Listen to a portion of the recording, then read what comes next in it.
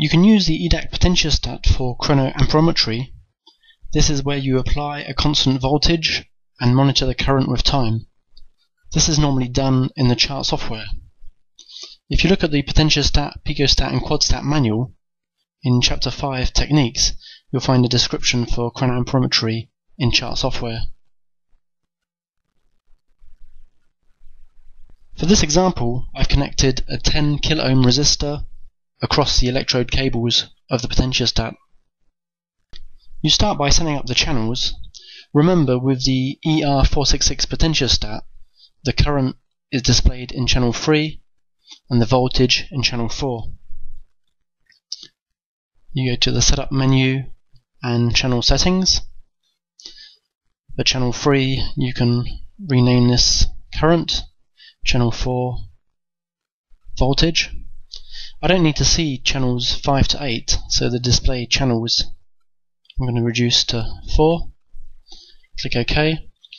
And I don't need to see channels 1 and 2 either, so I can hide them like this. You can set up the sampling rate in here. For this experiment I'm going to choose 1000 data points per second. You now go to the setup menu and stimulator.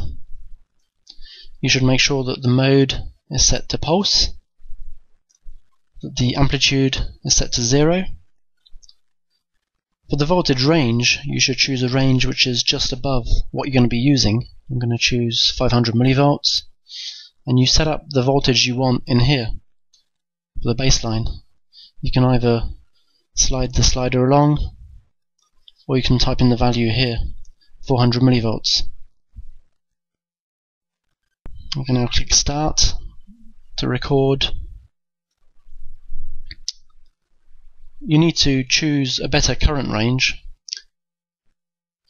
Choose a current which is just above the maximum, so 100 microamps for this, and the voltage 500 millivolts. And now you can see the potentiostat is applying 400 millivolts and recording about 40 microamps. If you have a noisy signal, you can apply a low-pass filter in the potentiostat window.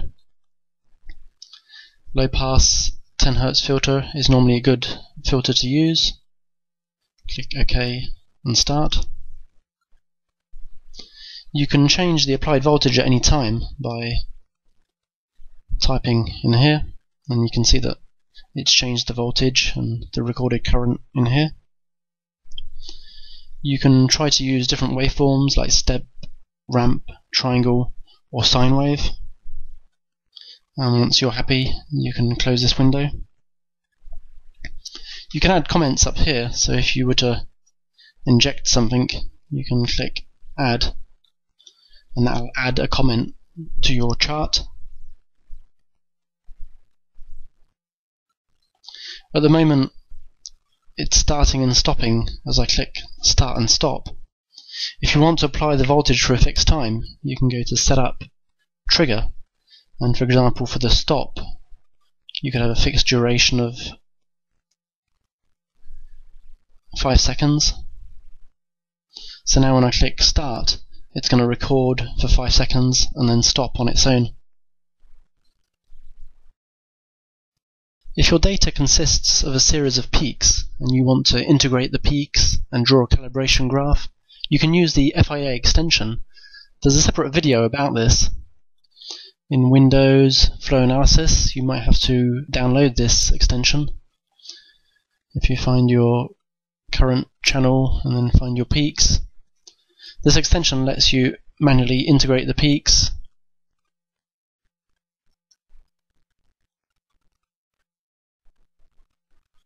You can set some of them as calibration standards, enter their concentration into here,